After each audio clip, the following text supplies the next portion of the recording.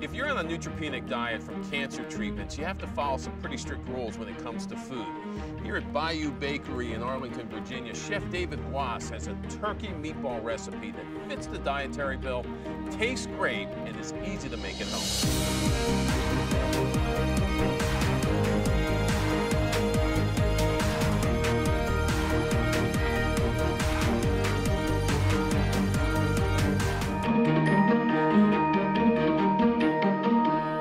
We're down the bayou, right? Down the bayou, Bayou Bakery, chef, owner, extraordinaire, David Guas, and of course, Dr. Lauren Morrow, oncologist, hematologist at George Washington Medical Faculty Associates. We're talking people on a neutropenic diet. Why are they on a neutropenic diet?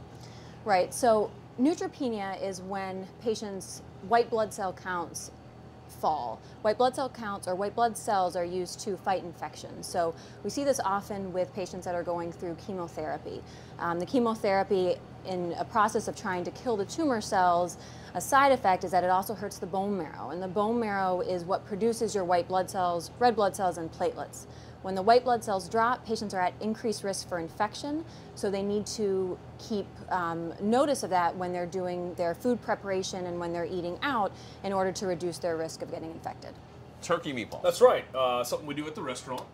We do blackened turkey meatballs, but of course, you know, there's a lot of variations on this. So we're going to make sure that we highlight those variations and allow people to sort of play around with little things. You don't like it spicy, then cut out the heat. So there's a lot of different ways to adjust this. But this is the way we do it here at the restaurant. It's a very popular item. All right, so we've got some raw turkey meat, ground turkey. It's a nice lean meat.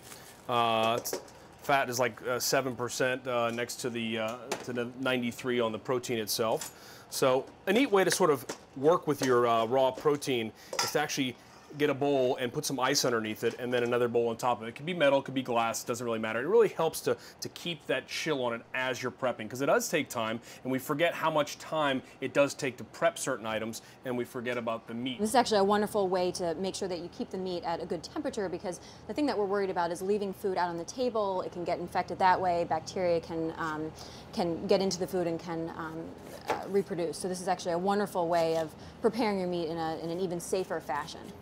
So we're just going to devein the bell peppers here. Deveining is just a process of taking out that sort of white center piece here, which can really sort of leave like a bitter flavor. So you want to make sure that you remove that, and of course all the seeds will sort of pop out of a bell pepper pretty easily. So we'll give it a quick little rough chop. We already have some sort of prepared here. Nice little dice. We're throwing everything in the blender. So we've got some diced onions as well, some sweet onions. So we make a quick little puree, if you will. We're just going to blend this up. I threw 1 clove of garlic in there as well. Let's say make that quick little milkshake, if you will, that little slurry. And you just want to blend it to where that, you know, that garlic's sort of broken up. And you can see it's got a nice little slush to it. We're going to add that mixture to the meat directly. We're going to add a little bit of cheese. Now, this is a grated Reggiano, Parmesan Reggiano. So a couple different things that happen with this. Obviously, there's more moisture we're adding. So there's going to be a little bit of that as we increase the moisture level. But it's also sort of a nice sort of sharp saltiness to it, so which we can cut back on the salt itself. I like to find salt in things, in products and ingredients, so it's got a sort of sharpness to it and brings a little bit of that sort of saltiness to it from the aged Parmesan. Now you can use other things. I'm going to move this over here. All right. So you can use other different other types of cheese. If you opt not to put cheese in it, that's fine. If you want to make this a dairy-free meatball, that's fine as well. It's got a lot of moisture in from the vegetables, so you know you're sort of protected in that sense. A little bit of black pepper, freshly ground. We've got some dried oregano. And we do have a little fresh basil as well that we're going to put in here. Here's just a little bit of salt, not very much at all. Let me ask the doctor. Okay, so why is this all good if you're careful, being cautious about your immune system? So the main thing, again, is to make sure that things are well cooked, because the bacteria sort of thrive on things that are left out for a while or can be found on fruits and vegetables just when they're raw. So I think a lot of patients that are neutropenic, they're concerned about eating fruits and vegetables, which are, of course, you know, healthy and good for you. But you can eat as many fruits and vegetables as you want as long as they're cooked. And if you're going to eat them raw, you just want to make sure that you wash them really well with cold, clean tap water at home. Dry them off in a dry paper towel. All right, so we're going to add 1 egg as well, just a whole egg. We use just a large grade A egg. And that's going to be our binder, sort of the active that bind and pull all the ingredients together. We've got some breadcrumbs, so we're just going to mix this a little bit. And one thing I just want to mention when you're eating eggs, when you're on a neutropenic diet is, again, cooked eggs are fine, that's no problem. You just want to be aware of raw eggs or not very well cooked. So for instance, you probably shouldn't order your eggs sunny side up or over easy. Make sure they're scrambled or in an omelet. But you want them eating meat. I don't want them losing weight, you want them Exactly. So we want to, this is sort of the one time where your doctor actually probably doesn't want you to lose very much weight is when you're undergoing chemotherapy. It's important for you to stay strong, to be able to fight through the disease. And so you want to make sure that you have your meat to maintain your protein. Again, eggs are another good source of protein and fat. And again, it's just important to make sure you maintain your nutrition while you're going through treatment. We're going to just add a little bit of fresh basil. Doctor, if you can hand me that fresh basil. Of course. We're going to slide this over to the left. Doctor. Doctor. Basil. Yeah, fresh basil is a nice sort of, it's going to bring that sort of fennel and anise flavor and just really sort of helps brighten things up a little bit. So we're going to just do that a little chiffonade.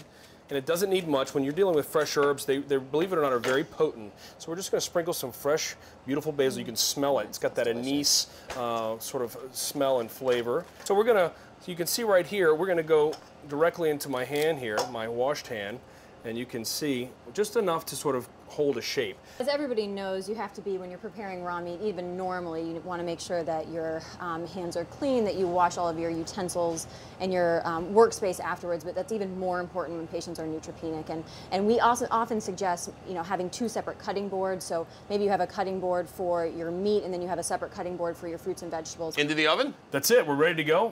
Doctor, if you can grab those, I'm going to go ahead and open the oven for you. So the nice thing about these is it doesn't take very long. Just straight ahead would be perfect. Beautiful.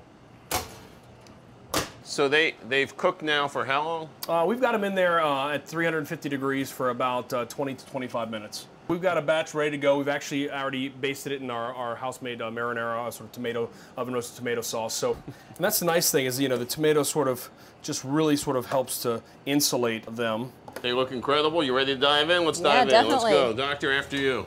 All right. Note the tenderness when your fork goes down there. Look how moist they look. Yeah. Just little added steps, Very simple. Oh, those are really good. They're delicious. Those are fantastic. Perfect if you're on a neutropenic diet. They're great if on any diet. On any diet, they're delicious. You can make them at home or you can get them here at Bayou Bakery.